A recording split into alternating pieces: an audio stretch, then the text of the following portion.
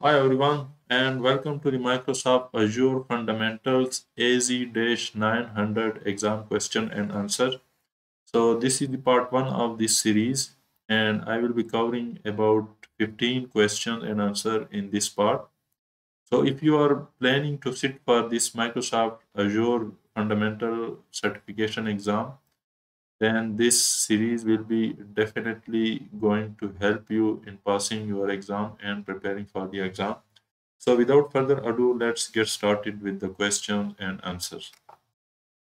So question number 1 is that your company has data centers in Los Angeles and New York. The company has a Microsoft Azure subscription. You are configuring the two data center as geo-clustered site for site resiliency. You need to recommend an Azure storage redundancy option. You have the following data storage requirements. Data must be stored on multiple nodes. Data must be stored on nodes in separate geographic locations. Data can be read from the secondary location as well as from the primary location. Which of the following Azure stored redundancy options should you recommend?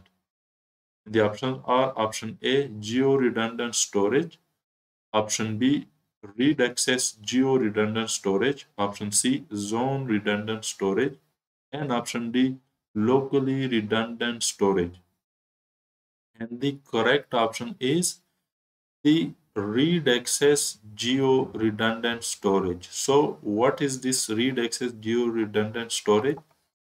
So the geo redundant storage with GRS or GZRS replicates your data to another physical location in the secondary region to protect against regional outages.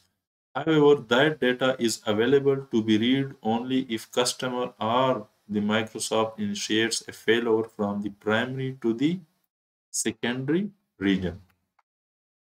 Question number 2 is that you are asked with deploying Azure virtual machines for your company. You need to make use of appropriate cloud deployment solution. And the solution is you recommend use of software as a service that is SaaS solution. Does the solution meet the goal? Yes or no. The options are yes or no, and the correct option is no. And why? It is because using infrastructure as a service, in our case, we can rent IT infrastructure such as servers and virtual machines, storage, networks, and operating system from a cloud provider on a pay-as-you-go basis. So the right choice here would have been as infrastructure as a service when you want to deploy virtual machine for your company on a cloud service provider infrastructure. Question number 3 is that you are tasked with deploying Azure virtual machines for your company. Again, we have the same scenario. You need to make use of the appropriate cloud deployment solution. Solution is you recommend use the platform as a service. Does this solution meet the goal? And the options are again yes and no. And the correct option is again no.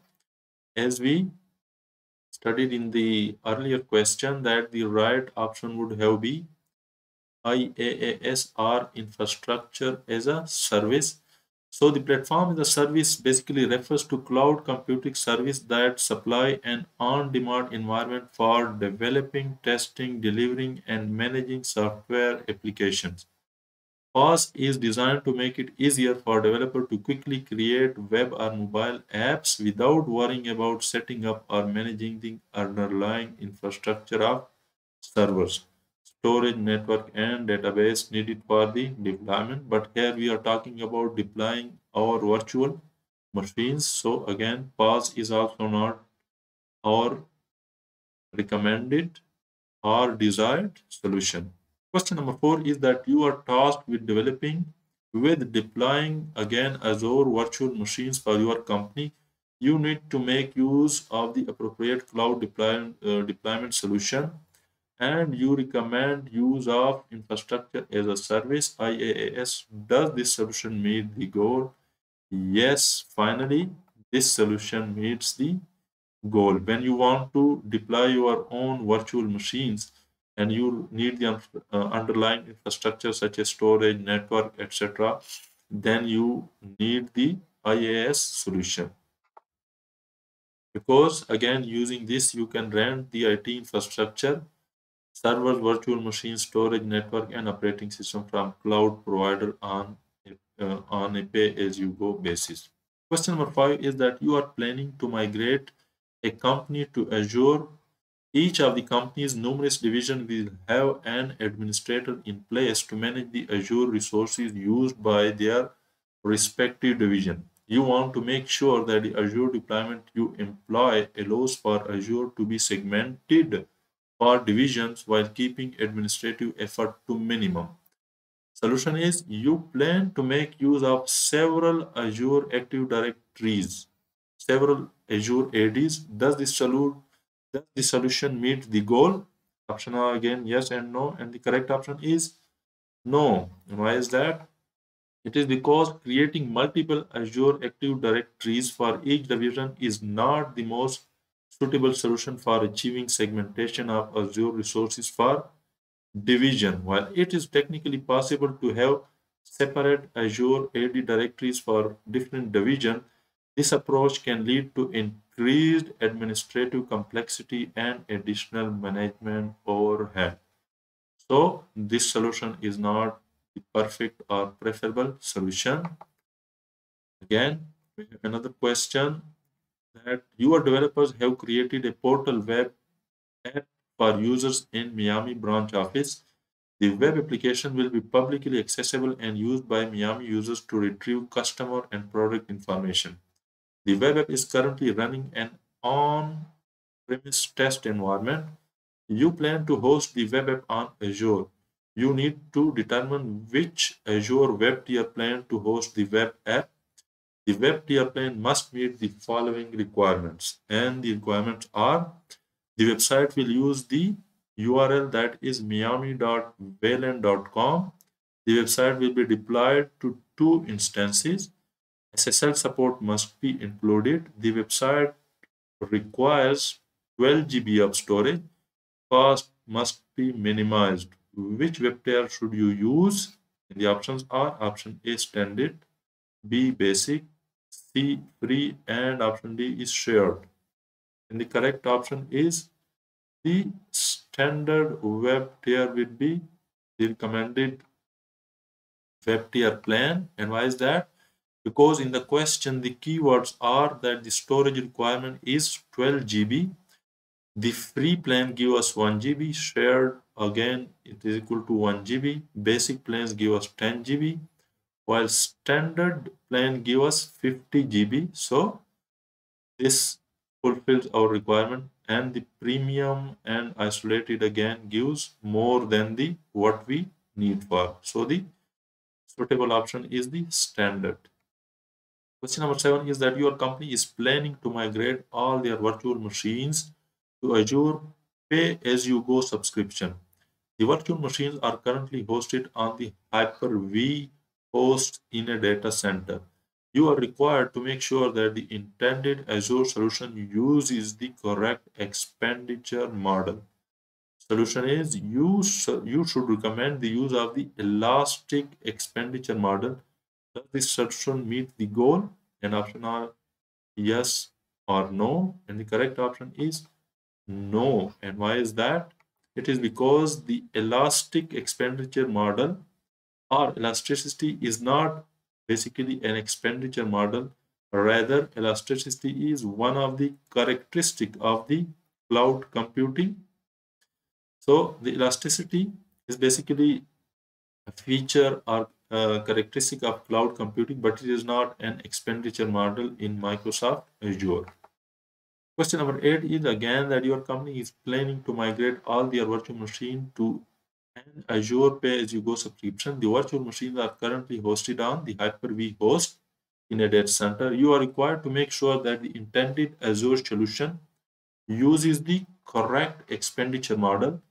And again, you should recommend the use of the scalable expenditure model. Again, does this solution meet the goal? And the options are yes or no. And the correct option is again no. Why? Because again, the term scalable expenditure model still is not a standard term in Azure or cloud computing. The common expenditure model in Azure are pay as you go and reserved instances. Again, the question number 9 is recommendation. We have the same question. I will directly go to the solution. Here, you should recommend the use of the operational expenditure model. Does the solution meet the goal? And here, this time, the correct option is yes. So finally, we have arrived to the correct option. So the operating expenditures are ongoing costs of doing business. Consuming cloud services in a pay-as-you-go model could qualify as an operating expenditure. Question number 10 is that you are required to deploy an artificial intelligence solution in Azure. You want to make sure that you are able to build, test, and deploy predictive analytics for the solution. And the solution is you should make use of the Azure Cosmos DB in order to get this artificial intelligence solution. The solution is Azure Cosmos DB. Does this solution meet the goal? Yes or no? And the correct option is no. Why? Because Machine Learning Studio is basically the right solution. It is a drag and drop tool you can use to build, test, and deploy predictive analytics solutions. Azure Cosmos DB is a fully managed NoSQL database for modern app development. Question number 11 is that your company's Active Directory forest includes thousands of user accounts.